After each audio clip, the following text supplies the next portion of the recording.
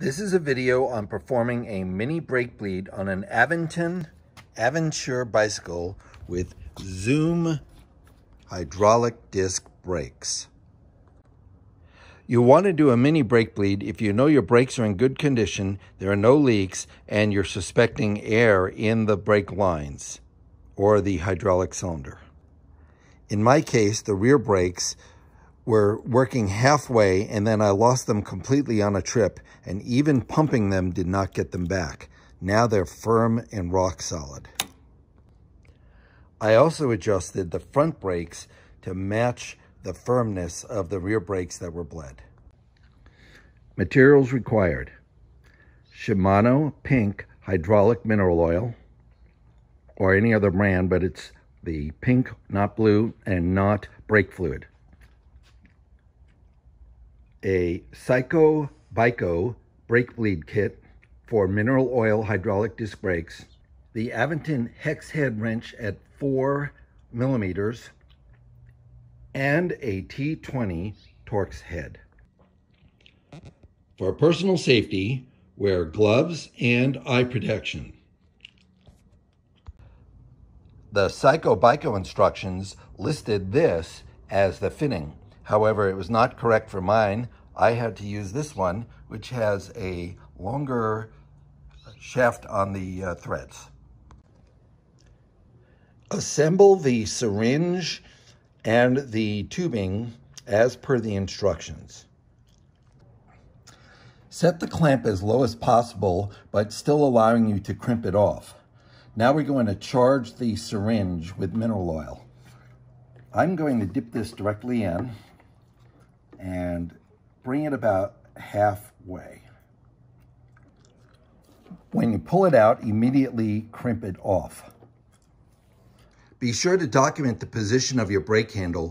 You might need to adjust this.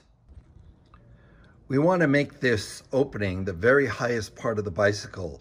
So what I did is I moved the wheels and I set them with chocks. And next we're going to adjust the handle so that we can get that at the top.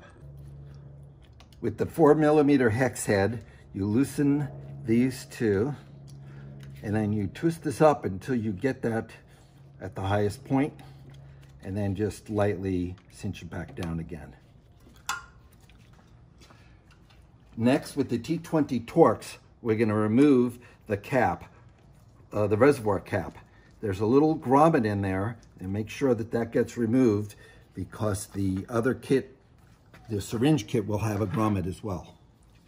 Next step is visually inspect how much fluid is in there, and I could just see that there's an air gap, and that's why my brakes are a little spongy.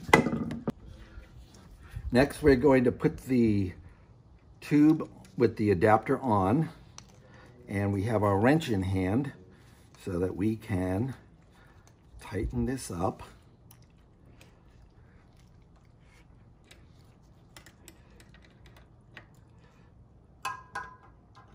Okay. I'll slide this up so I can see what's going on, and you can see that some air bubbles are already coming up. So here's what people show to bleed the brakes. They show by flicking this handle, and you can see all of this, these bubbles just migrating up. Okay, the small bubbles and little bubbles, and what you can do is get the little bubbles to coalesce into larger bubbles.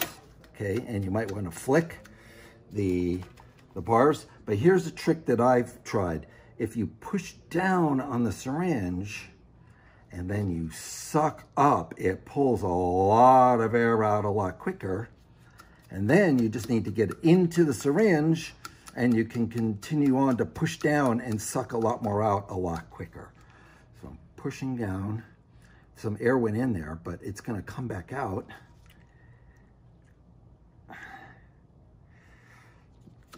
And I'm holding my finger up top with the suction, and I'm trying to coax the air bubbles up, and you can actually use the stopper to push it up a little. Pump it a few more times and suck it a few more times. So now we're going to let it sit and let it the bubbles just come up on its own. Okay, we're gonna resume. Just push it down, and then we're gonna suck up, and I do not see any more bubbles.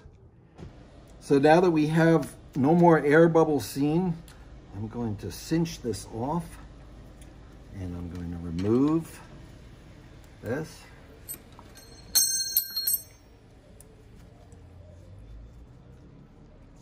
And place the cap on quickly.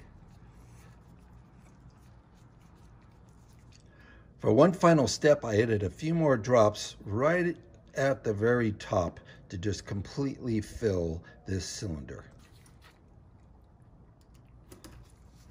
Tighten it down.